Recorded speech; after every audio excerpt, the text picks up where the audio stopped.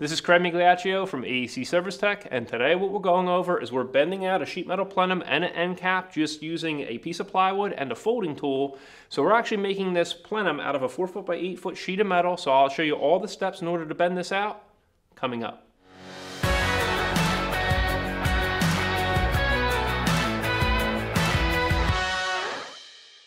So I get a 4 foot by 8 foot sheet of metal in order to cut multiple plenums out of or make transitions or ductwork. So in this case, what I'm doing is I'm making a 16 by 20 plenum, and I'm making the whole body of the plenum out of one piece. So that's this perimeter right here. And so if I'm making a 16 by 20, I need to have 1 inch wrap on the one side. And so I'm going to go 1 inch, 16 inch, 20 inch, 16, and 20. And so if we look at this air handler right over here, we're going to require a 20 inch wide plenum, and then we can have a 12 inch deep plenum or maybe a little bit deeper, so we're going to go with 16 inch. And so I'm going to make this plenum 18 inches high off the top of this air handler. So when we're looking at this piece of sheet metal right here, I have it 18.5 inches because I'm going to bend a 1/2 inch flange right here, so it'll be 18 inches when it's done.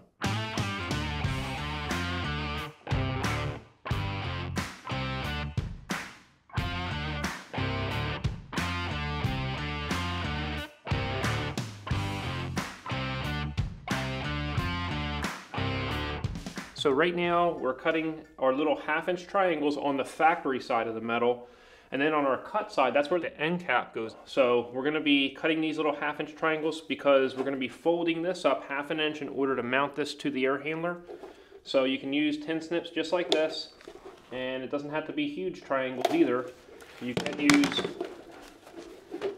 the V-notcher right here, so just like that. And the other thing is we're going to be cutting up a 1/2 inch here, but over on this side, if you see this mark, this is the 1 inch mark, so I'm actually going to be cutting half of the triangle over on this side as well.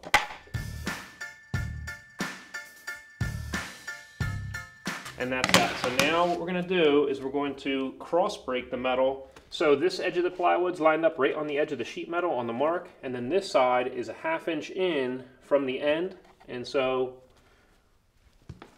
now we'll pull this sheet metal up. So I pull here, here, and here, so it's just 3. So you have a nice crisp bend right there, and then you can put the plywood this way.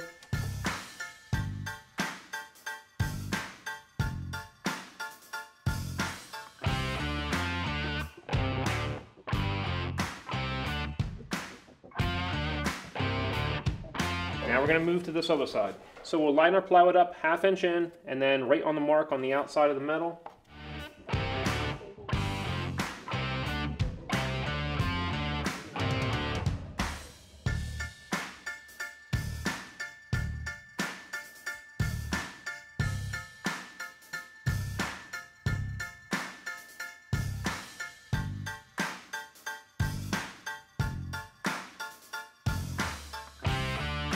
So the whole point of me cross breaking this is so that the cross breaks are out. This is a supply plenum, and when you have your air pressure inside the duct, what it's going to do is it's not going to make any popping noises.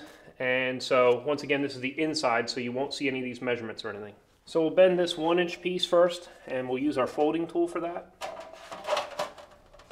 So you see it's all the way in at 1 inch.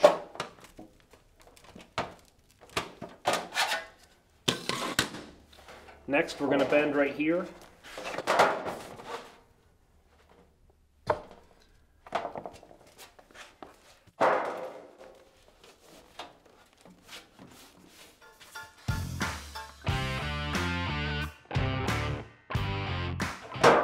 So you can see this. Here's our mark here, and here's our mark here for our 20 inch bend. And we always do our smaller side first so that we can fold this right in, just like that. And then we can bend this part up.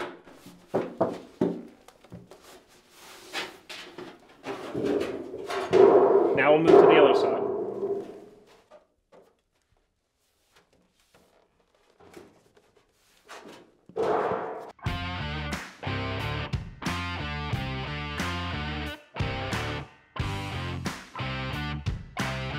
So now we need to connect this with a piece of S-lock. Before we mount our S-lock over here, I just want to square this up a little bit, and I also am going to crisp up these corners a little bit as well. So I'm going to take this right on the edge.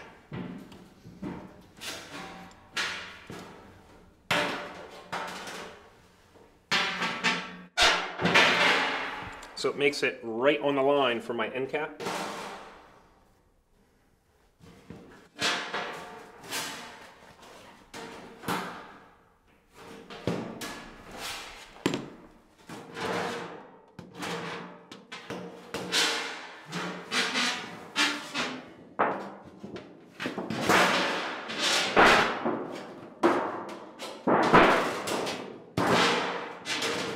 So now it's pretty square.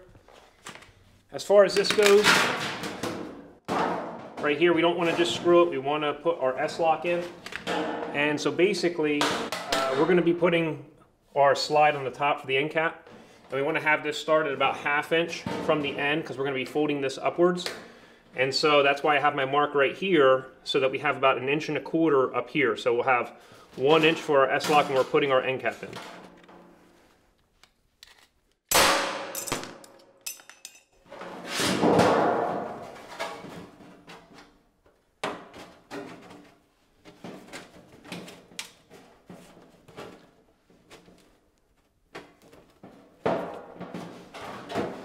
And anytime that you're putting metal into a piece of slide, this is also referred to as slip, S-lock slide.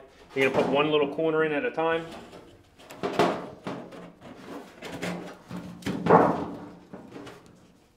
All right, that's nice and lined up. We'll take our drill, self-tapping 1/4 inch or 5/16 screws. In this case, we're using 1/4 inch. I like to pull it towards myself or hold it with handbrakes, and so we'll just hold it.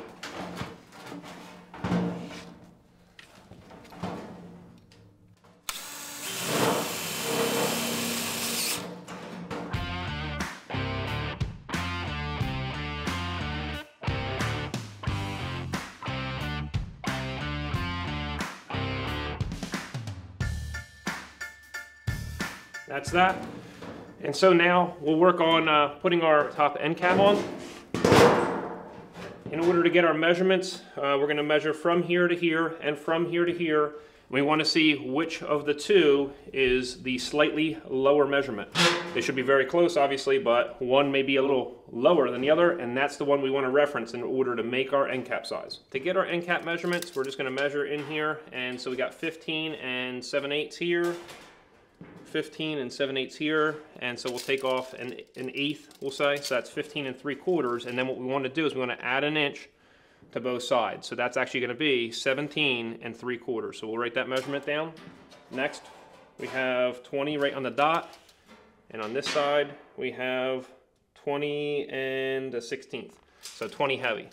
And so we want to take off an 1/8, so let's just go with the shorter measurement. So we got 19 7/8, and then we need to add an inch to both of those sides. So that is going to be 21 7/8 over this way, and then 17 3/4 this way.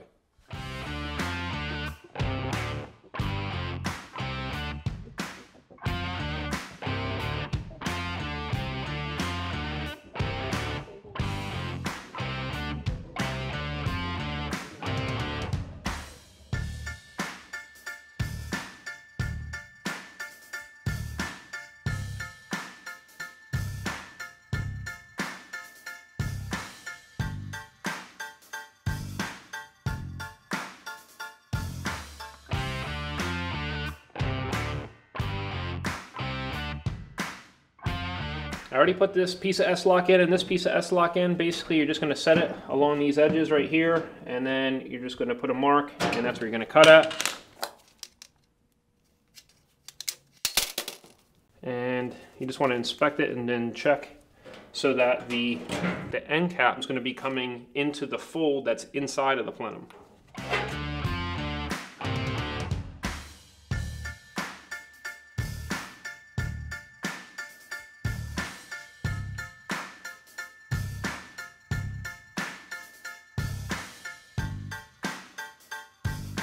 Next, we're going to take this, we're going to cross break this. So once again, the sheet metal doesn't pop when the air pressure comes into the plenum.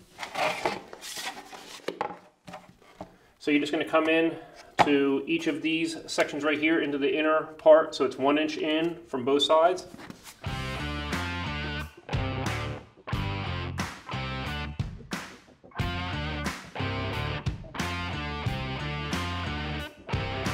problem is we just don't have a sheet metal brake out in the field, usually in our service trucks or installation trucks, but sometimes we're just stuck with having to do this type of stuff in the field.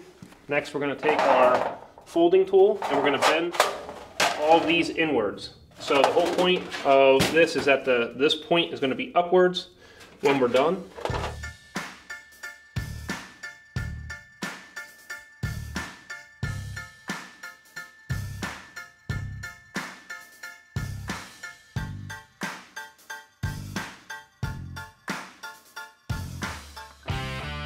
Next, we're going to see if this fits in snugly.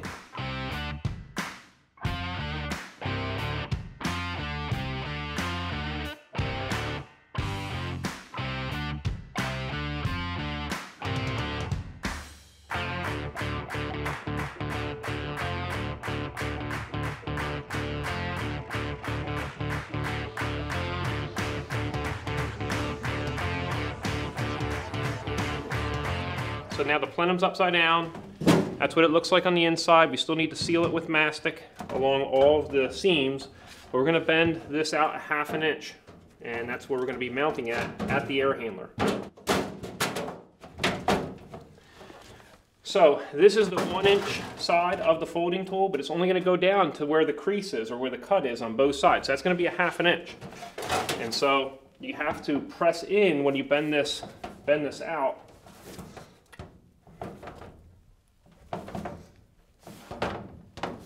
You also don't want to be pressing your body and forcing your way down there. You're just going to kind of keep firm hands while you're doing this. So that's what it's going to look like right there.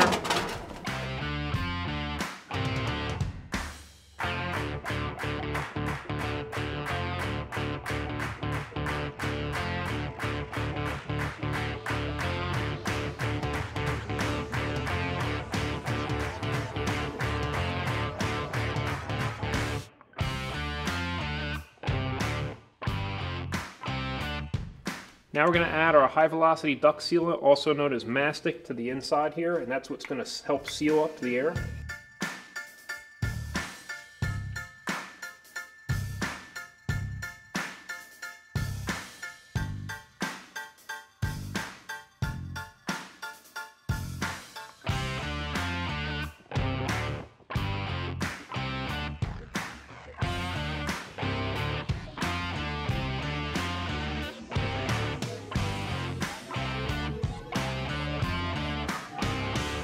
And so we're just going to come along this bottom section of the S-lock as well.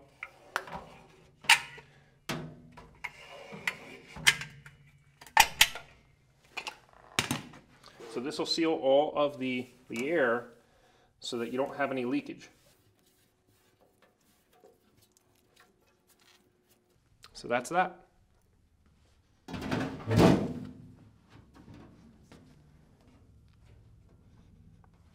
So it fits pretty nice, and so now we just need to screw this down and then we can seal it with our mastic, and then we can insulate this. So there you go. And if you want to learn more about HVAC, make sure to check out our website over at acservicetech.com, where we have a bunch of free resources such as our quick tips, our articles, the calculators, quizzes, the podcasts. We also have our refrigerant charting and service procedures for air conditioning book, 1000-question workbook, and quick reference cards, and they're all available over at acservicetech.com and also on Amazon.